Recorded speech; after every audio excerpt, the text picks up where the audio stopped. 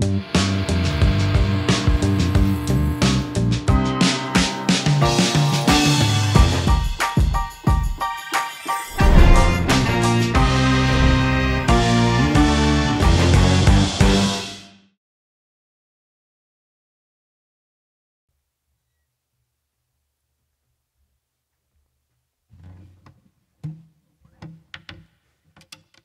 guys, this is Rangga Jones. I'm here today to perform 2 songs, and let me just intro my band real quick. On my right, we have Mr. Tim Liu. Behind me, we've got Jolene. And last but not least, to my left, we have Mr. Wei Wen. So the first song we're going to start off is called Call Me. So yeah, let's do it, guys.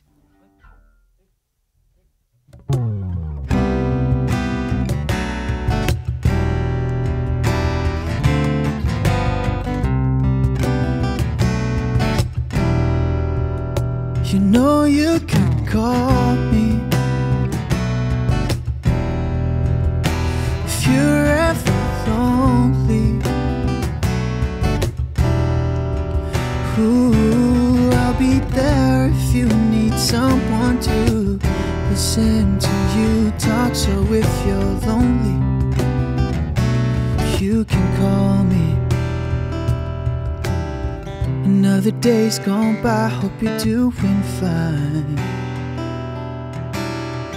Haven't talked in a while since we last broke up.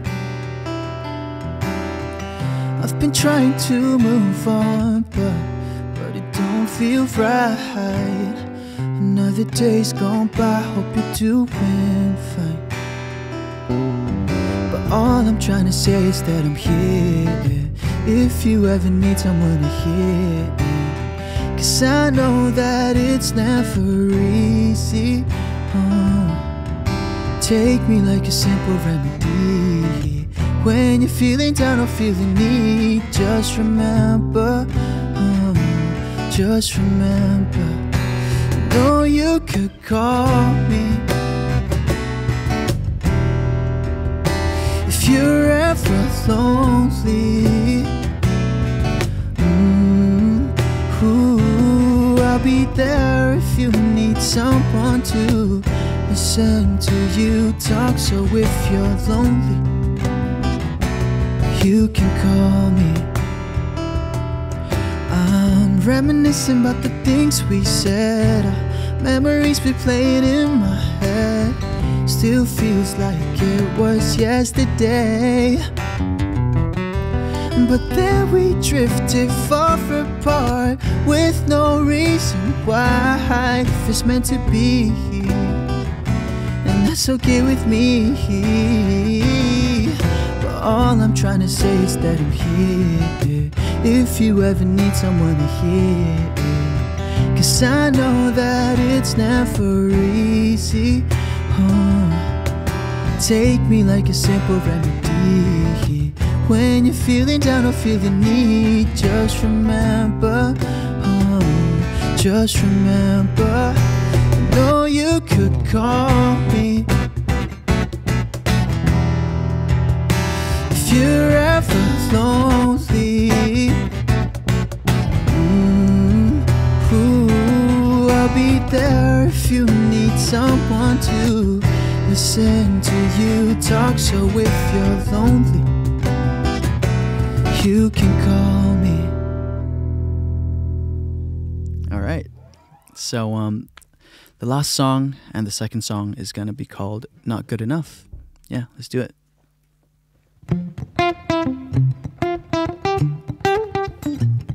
I hate the way that I've been looking every day. I wish I could change it, but I can't. 'Cause someone tell me how to appreciate the things I've been gifted. 'Cause I feel like I'm stuck in this negativity, and I don't know how to be alright. Oh, I've been feeling so exhausted, running from the darkness up in my mind. No, I can't stop comparing myself, 'cause I always feel I'm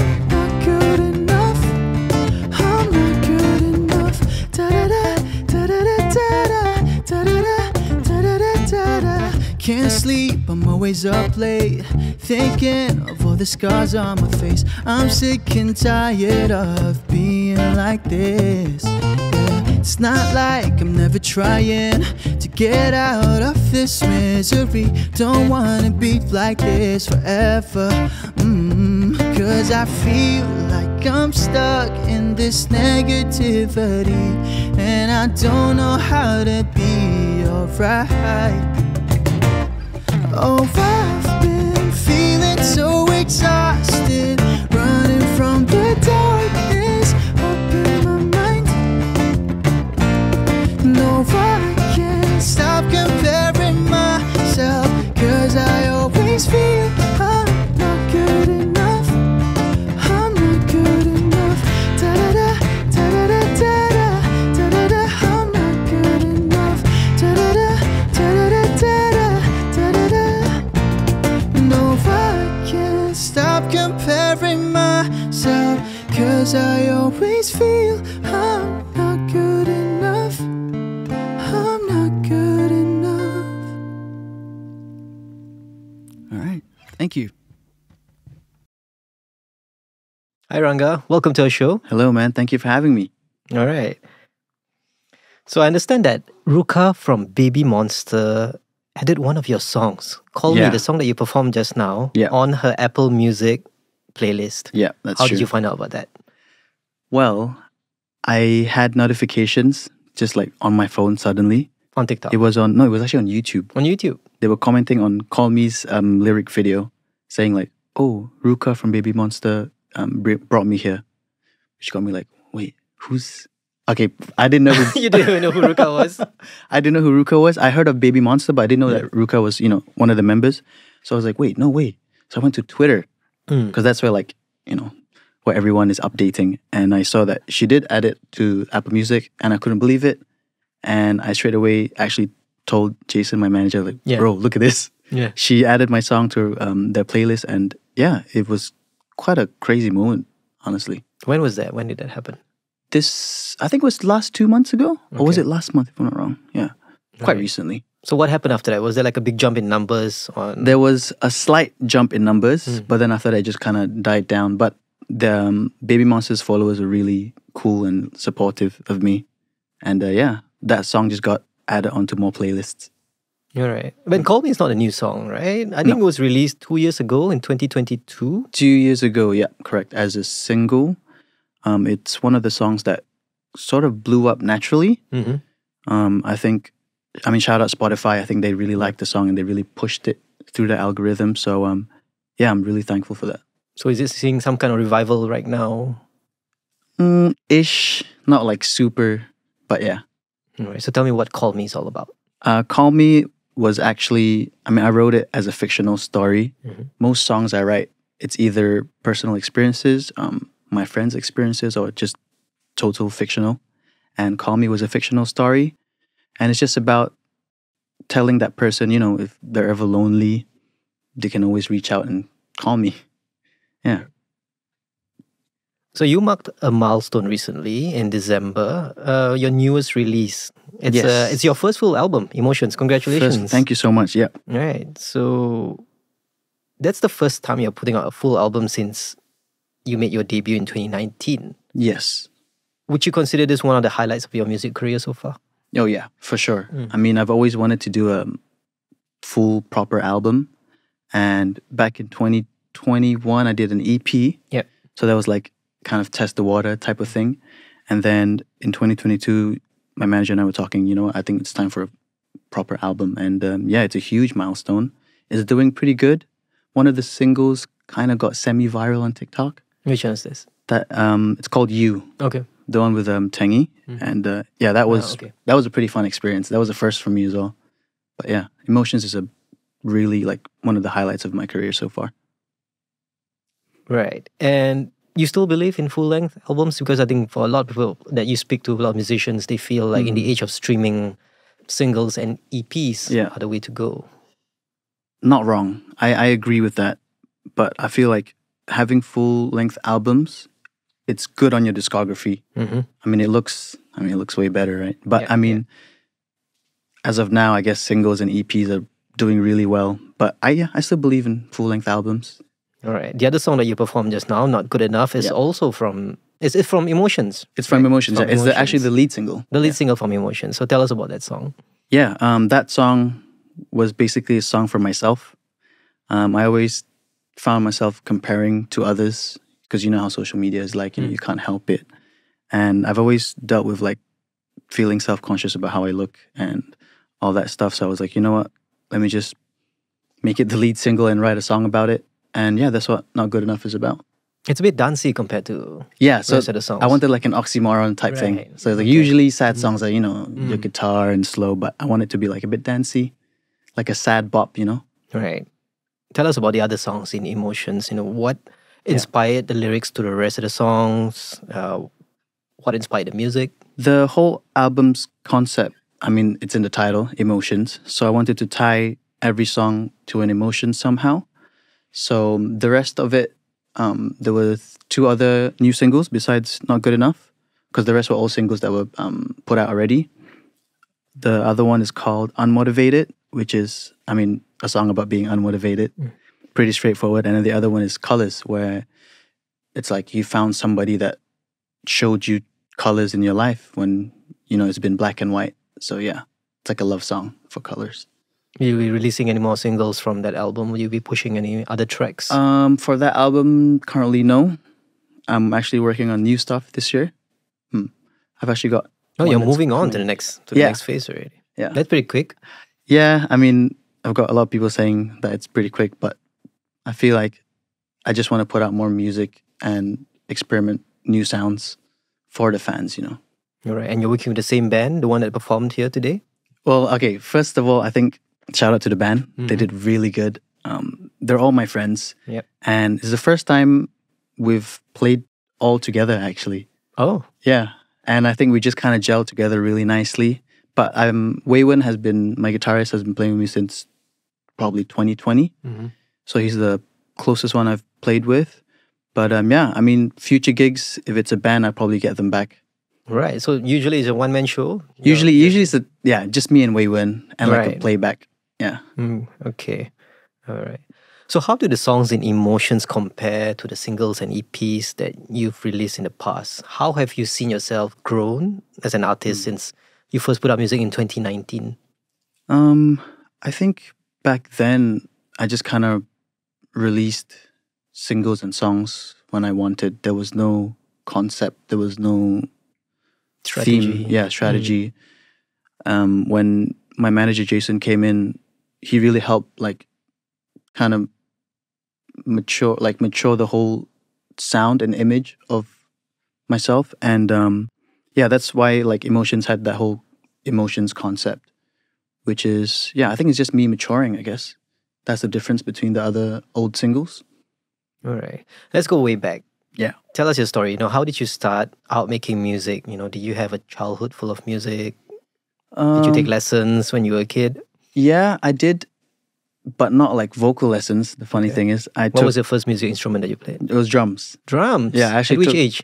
I think it was 14. 14? Or like, around 13 or 14. So why drums? Like, was it a way to vent out? Honestly, it just looked cool. Right. I was a big Slipknot fan. Slipknot? Oh, back in the days. So you were new metal. I was, I looked up to Joey, the drummer. All right. And I was like, wow, that's a cool instrument. I want to learn that. So I did for about 2 years. Then I quit. Then I discovered like producing. Yeah. The producing side, it was because of EDM. So you went from new metal I went from metal, EDM. rock to EDM, then to pop. Okay. Yeah, so I made the switch when I properly heard pop songs. I was like, you know what? I think pop songs could be it. And then I found out I could sing. I didn't know I could sing. At which age did you find out that you could sing? It was during secondary school, so I think, and you were 16. into pop at that time? Or you were into for EDM? sure. I was already... you already passed the metal stage? It was both. Past the metal stage. Past the EDM stage. Okay. Past the EDM stage until... I think a few friends told me like, dude, you know you can sing, right? I was like, really? Yeah, you should put up covers. So I did that. So that's kind of how it started. I posted covers on YouTube. What kind of artists were you covering? What kind of songs were you A lot of Ed Sheeran. Okay. He's singer-songwriter one of my stuff. Singer-songwriter stuff, yeah. He's one of my biggest inspirations. Kind of the reasons why I'm doing this. A lot of Justin Bieber too, and some One Direction. I'm a Directioner. Yeah. All right. Very wide variety of Pretty music, wide yeah. pop variety. Yeah. Okay. All right. How about writing songs? When did you start out like making your own material? I think I was testing writing my own stuff back in 2019 actually, Oh, that was but I didn't. quite recent. Yeah, I didn't put it out. It was always like a draft in my phone. How old were you in 2019 already? Oh God, 21. So you only started writing when you were in your 20s. Yeah, I didn't write at Before all. that, it was just singing. It was just singing and liking all music. that. Yeah. Yeah. So what happened? Why did you decide that, I'm going to start writing my own songs from now on? I mean, like I said, because of Ed. Because of Ed Sheeran. I saw how he was writing songs, and it got me like inspired. I was like, you know what? Let me try my own stuff. I tried it. I didn't have the confidence to put it out, so it was always on my phone. Until one day, I was like, you know what? I got nothing to lose, right? Yep. Signed up for a self-distribution thingy. Right. One. It was on DistroKid. DistroKid. Actually, yeah. Okay. And put it out, and I was so proud of it because it's like my name is in Spotify. That's what I've always wanted when I started. Where did you this. record it? You recorded at home on your Yeah. laptop? Just in my PC in my room with like a really cheap USB mic. Right, because you already had some kind of producing background, like you said. Yeah, You learned how to I produce. self-taught. Yeah, Right, because of the EDM stage. Yeah, so from there I just experimented and put out the song. I didn't know about like marketing and all that. Because usually they ingest the song a month before. Yeah. 4 weeks before lah. But nah, I ingested it and then released it the next day. Wow. So I didn't have any playlist push or anything. I didn't understand any of that. So yeah, from there I just sort of learned and got close to the people in the music circle in Singapore. Then that's where I properly like, okay, maybe this music thing can work out. Right. Yeah. So that was around the time, 2019, that you decided that, this is what you wanted to do in your life. Yeah. You wanted to... Took a while because I did a lot of full-time jobs. I was a retail staff for my most adult life, I think. Retail and F&B, yeah. Right. Did you ever thought about like going to music school or... Yeah, I've wanted to, but I don't know music theory. That's the thing. That's what stopped me from doing that. So I was like, you know what? I'll just self-taught. There's YouTube, right? Yep. Yeah, so that's what I did. Okay. How about performance? Do you remember the first time that you performed in front of an audience? Yeah, I was shaking, man. When was this? This was during my time when I got in the noise mentorship. I don't know if you ever heard of that. Yes, of course. Yeah. The noise- NEC Yes. mentorship That was program. in late 2019 to 2020. Okay. So I was still doing a full-time job. And So you never performed before that, before joining noise? I was too scared, man. I was too nervous. Just YouTube videos? Just YouTube videos. Okay. But so you went through noise. Who was your mentor in noise? My mentor was Imran. Imran Ajmain? Yeah. Okay.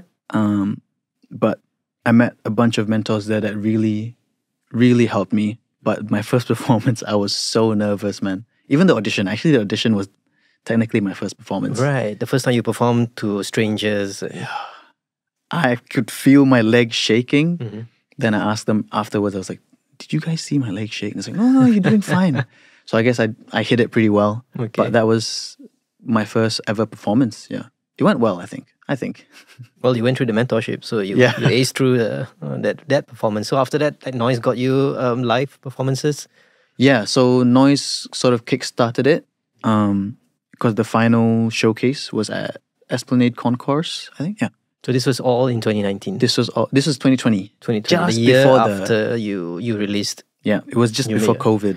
Oh dear, so it was the early part of the year. Early part of the year. Then I decided to quit my full-time, just before like COVID happened, right? So I was like, you know what, I'm going to quit and then try this music thing for real. What was your last job before that? I was working in Pedro, the Charles and Keith in brother retail company. Yeah. Right. But I was moved up to the office side. Right. Yeah. Okay. So I told myself, let's just try to quit and try this music thing. And this was in early 2020. You quit just before... Honestly, it's super bad timing. Yeah. Because when I quit, boom, that's when COVID got so bad. So what happened after that? So I was like pretty much jobless for a few months. Luckily, I had savings, so I lived off of that. I couldn't even find like part-time jobs, but thankfully that's where I made a bunch of my music because of COVID. So you used that time to work on more Yeah, songs. to work and improve and release. I just kept releasing. I remember I just kept releasing every few months just to saturate the market. I And wanted everything to was recorded at home in your home all studio? at home. Yeah, all at Okay. home. Like no live band, everything was you No, did the everything production was yourself? yeah, everything was at home. Did the production myself. This was before I met my manager Jason. Okay. Yeah, so everything was just DIY, one man show. Do you do a lot of live shows these days? These days, yeah. What kind of gigs do you do? I think the best and the biggest one was me and Waywin did New Year's Eve, Okay. 2022 to 2023. The countdown, that was insane. Where was that? That was in, the grass area in Marina Bay Sands. Promontory, I think. Yes, Yeah. Promontory. I almost called it Promenade. Promontory. That crowd was crazy, man. Was that part of the MediaCorp Yeah, it was part of the MediaCorp New Year's countdown Year's show? countdown. Right. Okay. Right. Is Rangga Jones a stage name or is that your real name? I've always wanted to ask you that. Yeah, I mean, a lot of people ask Yeah. me this. Rangga is my real name. Rangga is your real name? Yeah. Jones is my stepdad's last name I see.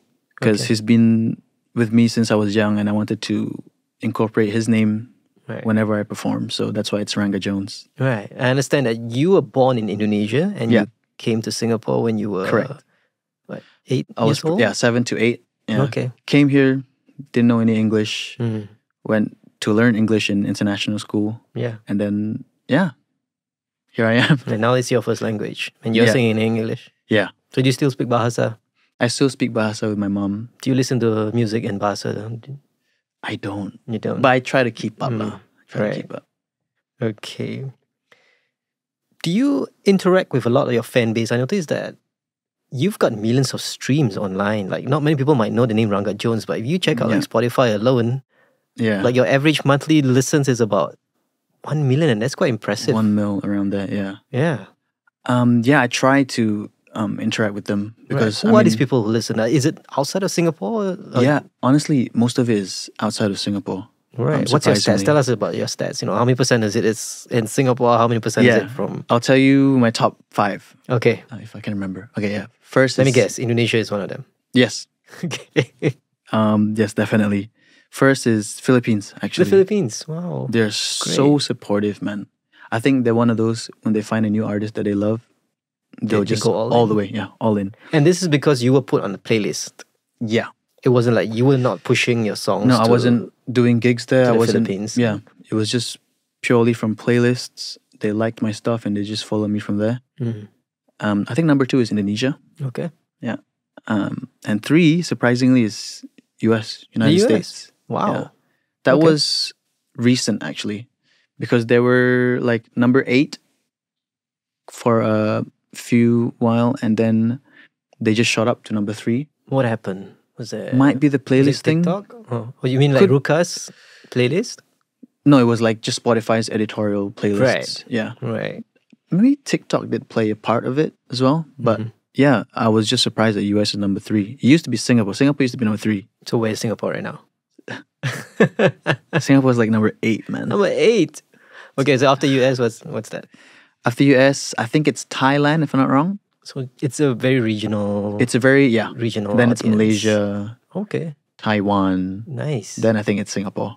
So back to my question: do you interact with them? Do they send you messages on TikTok? Or Yeah, they send me DMs Instagram? on Instagram. I just try to reply to every one of them because I mean, without them, I don't think my career will be this successful per se. So yeah, I try to message them here and there, especially when I get new releases. Mhm. I try to tell them like, hey, I've got a new release. You can pre-save it here and there. So yeah, I try to keep a how do you say it? Like a tight relationship with them. Okay. Have you done Especially any those- shows outside of Singapore? Have you? No, I haven't. No. I think that's the next goal for Right. us. Since you already have that audience, right? Yeah, You're building especially up like that Philippines audience, and right? Indo. Yeah, Mm. I mean I'm Indonesian, so I'm pretty sure they're like waiting for me to perform there. Yeah. Yeah. Yep. Right. Do you do anything else outside of music right now, or is music a full-time thing for you? Technically, it is kind of my full-time job, but whenever I'm free, I work part-time at a cafe. Right. Can't say the cafe; it's kind of disclosed, but Has yeah. anyone gone up to you and say, "Hey, Rangga Jones, I listen to your music on Spotify"? Do you know what? I have. You have? I was doing the cashier because we wear masks, right? We Yeah. still wear masks. Yeah. So I was surprised that she recognized me. I remember she was with a mom, and then they were both like smiling. So I was a bit like, "What's going on?" Then she just pulled up Instagram, like, "Are you this guy?" And I'm like, Wow. "Yeah, now you know where I work." Nice. But yeah, that's the only thing that I'm doing outside of music, just to get more money, more income. Right. And the rest of the time, you're working on songs? Or? Working on songs, yeah, always improving. I'm always just producing something, yeah, just so I don't get rusty. Right. And I understand that you have a new single coming out. Yes, Tell us about that song. What is it called? it's called "Pushing Me Away." Mm-hmm. It's out this Friday, actually, 15th of March, and it's about a personal experience. I went through a heartbreak recently, and that was the first song that I wrote about it. And I didn't even think of the lyrics. It just kind of spilled out of me. So I was telling Jason, like, this has to be the first single of this year Right. because it's so new and it's so like raw. Yeah. And yeah, it's just about a heartbreak that I went through. Earlier you said that some of the songs you came up with the story and all that. But how much of your songs are based on real life experiences like this new song? This new song, Yeah. it's 100% personal. Pure. Yeah, pure, just from what I went through. Yeah, I was really inspired by Justin Bieber, actually. Right. Yeah, I've been teasing the chorus on social media, Okay. so my fans know what it kind of sounds like. Yeah, I just wanted to write about it. I wanted to get it out of my chest, Right. Yeah. So would you say most of your songs are based on real life experiences or I feel like 80% 80%? or like, 80, 75% ish. Right. And if you're writing about a person, like for example in this song, Yeah. do they know that you're actually writing about them? I'm pretty sure they know. Okay. I mean, when I was still with the person, most of the songs were inspired by her, especially like all the love songs. So yeah, I think she'll probably know it's about her. All right. Yeah. All right. What other projects are you working on? What do you have on your calendar for the rest of 2024 besides this new single? Right now, I think I just want to churn out new songs with new sounds. I want to kind of broaden my genre-ish or just sound in general. Back to new metal? No? No, No. not back to new metal. Sadly, no. But maybe like, some indie sounding stuff. Okay. Can't give away too much. But yeah, that's what I'm working on. Maybe an album or just singles. Who knows? Not solid plans yet, but yeah. Okay. Okay, Rangga, this is my last question for you. And it's a question that we always ask our interviewees on this podcast. Sure. Where do you see yourself in 5 to 10 years? Wow. Okay. Where do I see myself? I would love to probably do this music thing full time, no more part-time jobs, hopefully. I see myself performing a lot, maybe outside of Singapore, maybe touring, maybe. I would love to do that. And hopefully just happy and living life, man. And healthy, of course. All right, Rangga, thank you so much for being on the show and wish you all the best. Thank you so much, man. Thank you. Thank you for having me. Thanks for watching. And remember to like, subscribe, and share. And don't forget to hit the bell icon.